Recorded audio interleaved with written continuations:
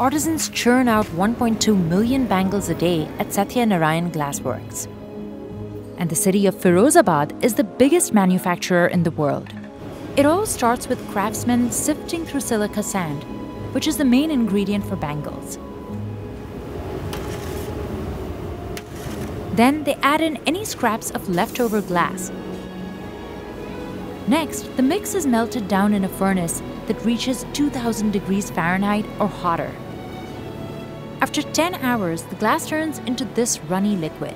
It's then mixed with color. This machine rolls the spirals of the bangles. The bangles are steaming hot when they're removed from this rod. They lay each bangle over a flame.